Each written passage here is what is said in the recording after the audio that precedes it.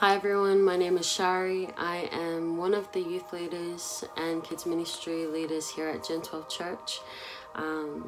This is my first time doing Wednesday Word on my own, so I am very excited, and I would like to pray to begin our night. So if you could please join me in prayer as we wait for others to join on as well.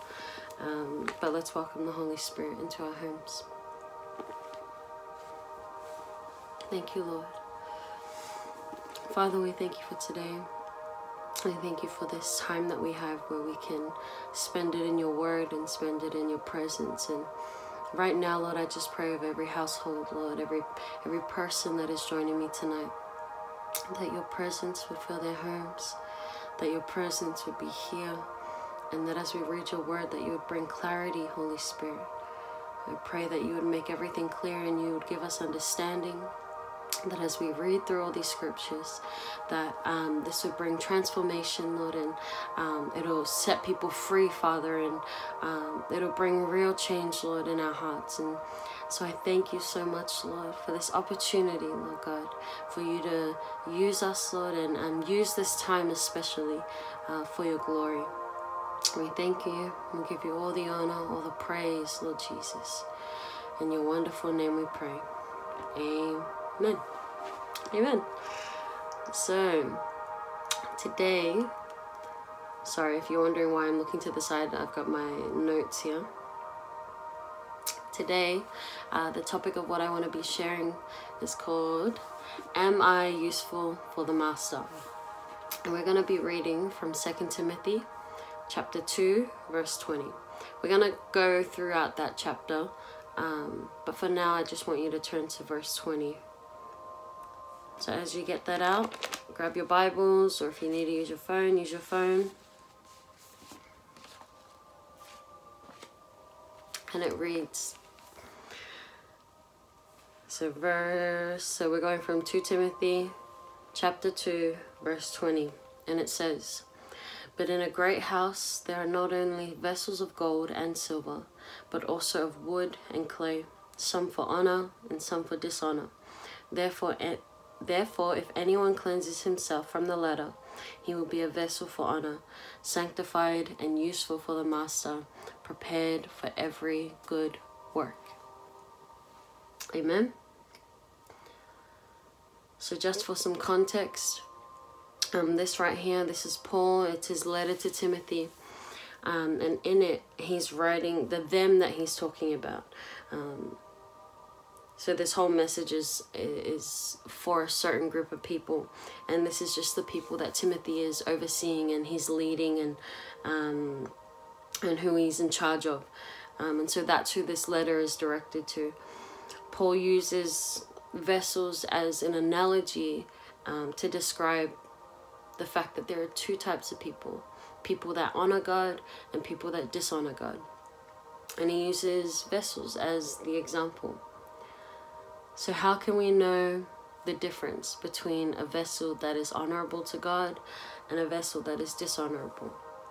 Thankfully, Paul basically writes out a list, you could call it, of things to flee from and things to pursue. And that's the difference between what is honorable and what is dishonorable to God. So we're going to go through that list. He specifies it in verse 14 to 16. So we're going to read it out. It says, Remind them of these things, charging them before the Lord not to strive about words to no profit, to the ruin of the hearers. Be diligent to present yourself approved to God, a worker who does not need to be ashamed, rightly dividing the word of truth. He also carries on in verses 22 to 26, and it says, Flee also youthful lusts, but pursue righteousness, faith, love, peace with those who call on the Lord out of a pure heart. But avoid foolish and ignorant disputes, knowing that they generate strife. And a servant of the Lord must not quarrel, but be gentle to all, able to teach, patient in humility, correcting those who are in opposition. If God perhaps will grant them repentance so that they may know the truth, and that they may come to their senses and escape the snare of the devil, having been taken captive by him to do his will. So that might have been a bit confusing, but I wrote down the list of things to flee from and things to pursue. So in the first list in here, Paul says we must flee youthful lusts, foolish and ignorant disputes, quarrels, idle babblers, false teachings, and iniquity. So he's saying, and it's funny because when I was first reading through this, some of the things on there, I kind of didn't really think that that was a problem. Like, I knew it wasn't good, but in comparison to, say, iniquity, or in comparison to youthful lust, I thought that they were minuscule or not as bad. But in here, Paul says to flee from it, that they are equivalent. They are things that we need to stay away from. Things like foolish and ignorant disputes, getting involved in problems that are just not worth getting involved in. Quarrels, so having problems with people, arguments, conflict. Idle babblers, people who just talk and talk and talk and talk, with no meaning, no good intention behind what they say. Idle babblers, people that just talk and don't, you know, their words do not profit anything. They do not bring encouragement. They do not help. It is just babble. Yeah. See, those things, we must flee from those too. We might think that they're not as bad, or that they're, oh, like, it's not that bad of a deal to, you know, still have those issues or characteristics in us.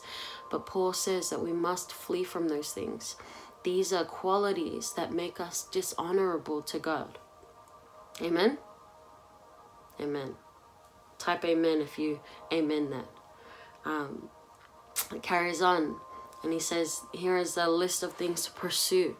So if we're fleeing from something, we need to be pursuing something else. And here's what he says. He says to pursue righteousness, love, peace, faith, kindness, gentleness, patience, and fellowship with other believers. Pretty much he's saying to pursue the Spirit, the fruits of the Spirit, the fruits of the Holy Spirit. As you go through the list, you realize, like, oh, these are the characteristics of the Holy Spirit. These are the fruits of the Holy Spirit. He says to flee from all other ways, all iniquity, all bad habits, all characteristics that we carry that cause us to be dishonorable to God. And he says to chase after and pursue. To pursue is to go after intentionally. You don't just gain these characteristics by just being. Like, you need to pursue righteousness. You need to pursue love and peace and faith. You need to pursue kindness. You need to pursue patience and gentleness. These are characteristics that must be learned. These are characteristics that we have to unteach old ways of doing things, and we have to learn how to be more like the Holy Spirit. And I love that he paints that picture so clearly.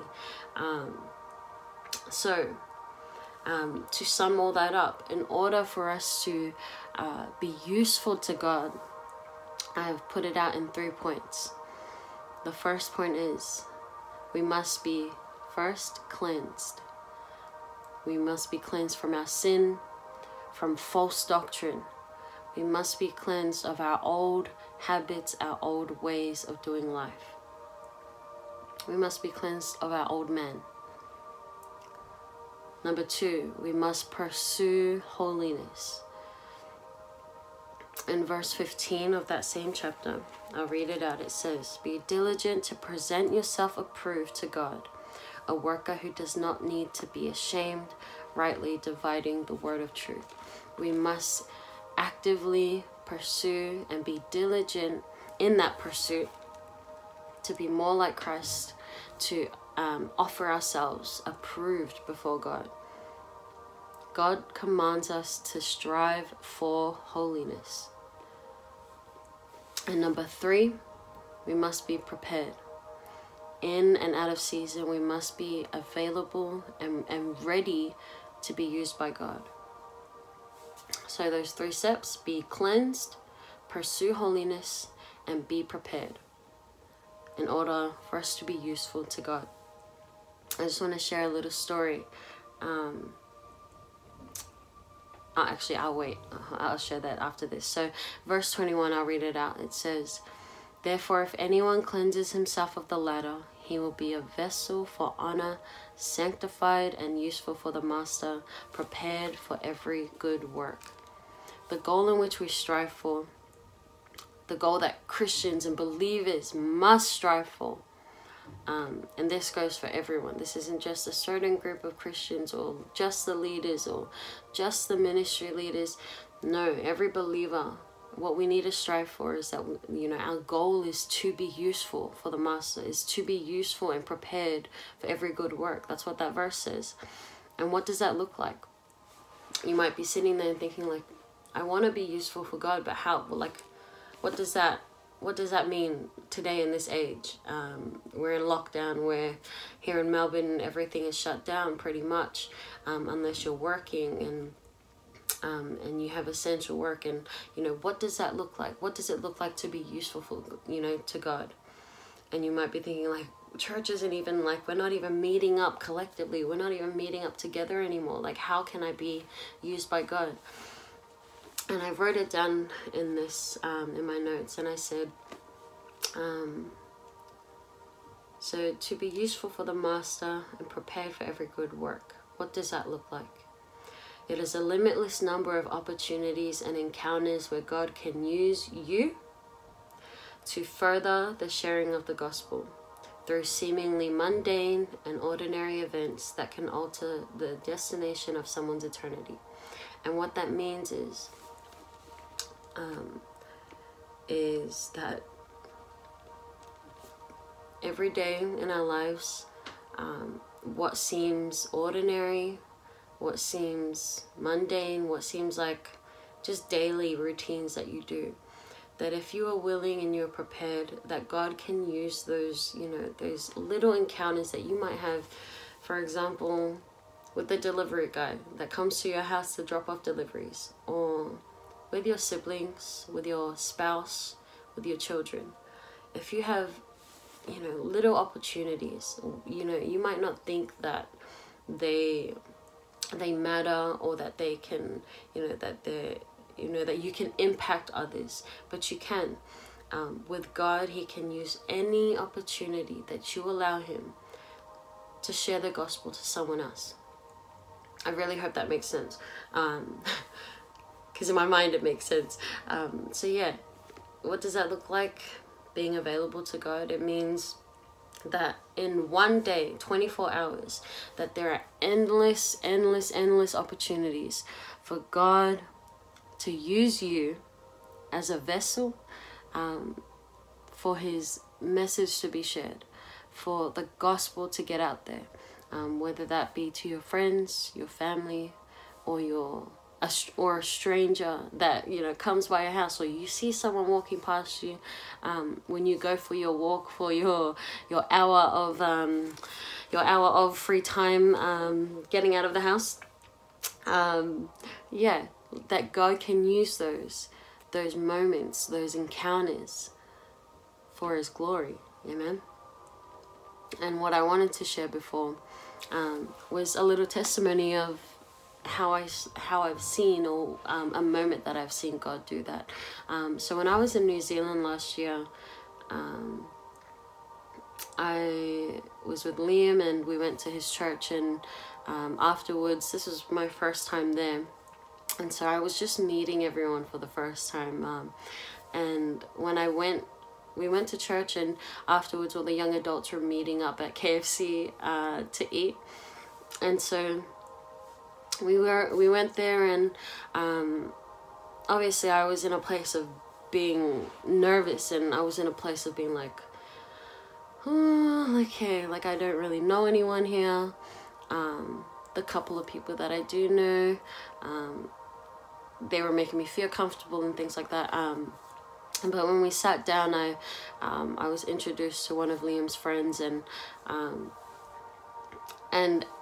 what started off with being a pretty average conversation, I knew that the Holy Spirit wanted to use it as an opportunity to bring change or to do something And so you've got to imagine that we're sitting in KFC and like on this like really long table, and we're surrounded by all the other young adults from the church, and we're sitting there, we're just talking,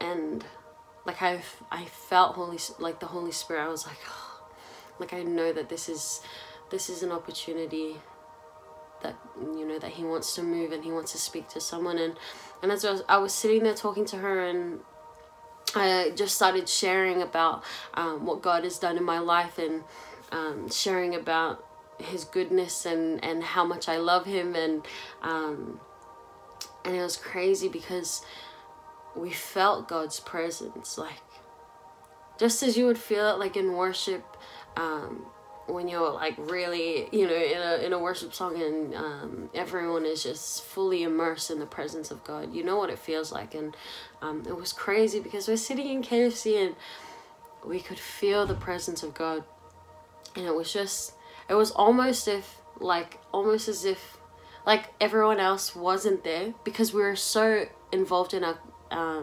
conversation. And I even completely forgot that Liam's sitting right next to me. Like I was so involved in my conversation with her, and we're just talking about the Lord, and it was so weird. Like we were just sharing about what God was doing in our lives,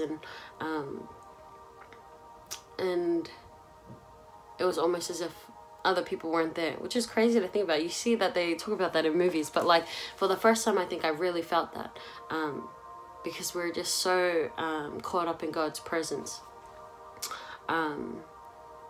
And eventually, like she ends up sharing about something that she was, you know, going through, and in that moment I knew, I was like, oh, I just learned about this. Like when I was back home in Melbourne, I'd been doing a lot of study, and the exact issue that she was experiencing during that time, that season that she was going through, I had just learned about it, and God had taught me a lot about it, and I ended up sharing with her, what the Lord had revealed to me, and she ended up crying, and it ended up being like a crazy experience for her, and it was her answer and her confirmation for what she was seeking the Lord for, and so it was like a really crazy experience, and for the both of us, and you got to remember that before meeting her, like that was my first time, you know, talking to this young woman who's my age as well. I had no idea who she was. I didn't know her story, but because I knew, I went into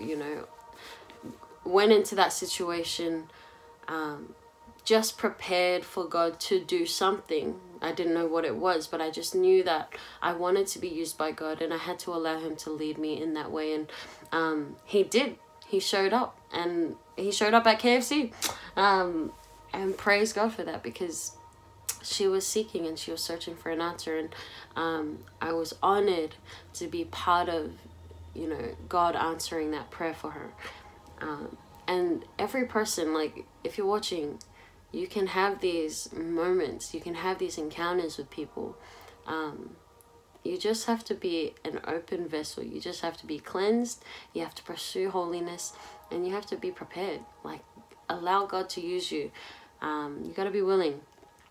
So my encouragement is to share your testimony, and go out there and allow God to use you. Amen? Type amen. So, where is it? Sorry, let me just grab out my book. So before I close off, I just want to share a little bit of my testimony, kind of sum it up. So I grew up in a church pretty much all my life. I was in and out of church growing up, from New Zealand, and even and then when I moved here to Oz, I was in and out of church, just following my parents, or going with my auntie and uncles when I could. And I was a sinner. even though I grew up in church, I used to think that attending church was enough, and that made me a good enough person because I just went to church. And I didn't realize that I was a sinner who was condemned by my sin, and that my destiny, like where I was heading, was hell. I did not realize that as a teenager. And thankfully I was introduced to God as my Father, and I was introduced to Jesus and the sacrifice that he made. And I learned that that before I had Christ as my Savior, that I didn't realize that I was destined for hell, because my sin is what, damned me there. And I didn't realize that if I wanted to spend eternity in heaven, that I would need a relationship with Jesus. I didn't know that I needed to believe in, this Jesus, and I needed to believe in the sacrifice that he made on the cross. I didn't understand it. And, the word says that, God said it himself, that his people, they live a life of destruction, and they are destructed. What's the word? Due to lack of knowledge. People are led to destruction, and it really is like that. That when we don't know that we're sinners, we don't know that we need Christ, we continue to live a life of sin, and we don't know that, we need saving. And if this is your first time, hearing about Jesus, I want you to know that, I don't want you to live a life oblivious to, what might happen to you, or what's going to happen to you if you do not have Christ.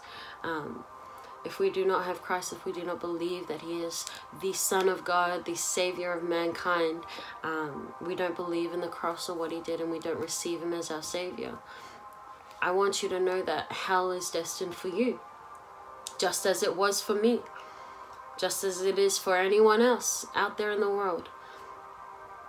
That we must believe in Jesus, and receive him as our Savior. But I'll carry on with my testimony. So I truly received salvation. Even though I grew up in church, I truly received salvation and believe that Jesus died and took my punishment of sin and death when I was about, I think I was 14. Yeah, it was like my second year of high school. 14, 15, towards the end of that year. So I have been saved for the last 9 years, genuinely. And although I've walked through numerous and countless trials, and gone through many things that I wouldn't wish other people to go through, I'm thankful, because over the last 9 years, I knew that I was never alone in those moments. I knew that when I had received Jesus, it was like my eyes were open, and I realized that God was with me all along.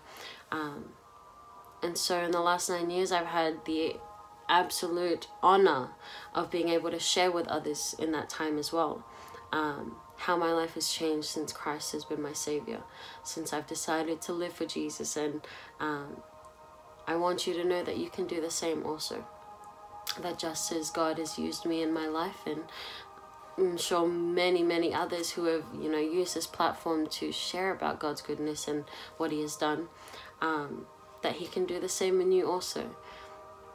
And that I want you to know as a whole the 3 steps. In order for us to be useful to God, we must be first cleansed from our sin. So we must repent. We must turn away from our sin, our sinful life.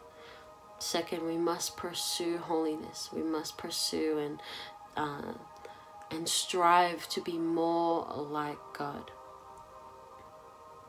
And how do we do that? Through the fruits of the Spirit, by pursuing those characteristics. And number 3, we must be prepared. Be prepared wherever you are for God to use you. Whether you're at work, whether you are shopping at Kohl's or Woolworths, or whether you're at KFC surrounded by a whole bunch of other young adults, you can allow God to use you the very same. Amen. So if you've heard the word tonight and you've been encouraged, and if you haven't received Jesus as your Savior, but you would like to, I'm going to be praying a prayer of salvation right now, and I would ask that you join me in doing so. Let us pray. Father, I thank you for today. I acknowledge that I am a sinner in need of saving. My sin has condemned me to hell, but I believe that when you died on the cross and rose again, that you took my punishment upon yourself. Please forgive me. I repent from my sin and way of life. I believe you are the Son of God, and I surrender my life to you. Help me to do the Father's will. I receive you as my Savior and as my friend. I love you. In Jesus' name I pray. Amen. So thank you for joining me today. If you do have any other questions or would like to get in contact with myself or any of the other leaders, you can do so through the church page. And if you would like to know more about your faith, please, if you've said this prayer, I would ask you to message the church page right after this, letting us know that you've received Jesus as your Savior, so we can get in contact with you and build things from there. And so I thank you for spending time with me tonight in God's Word, and I pray that you have a blessed night. Bye, everyone.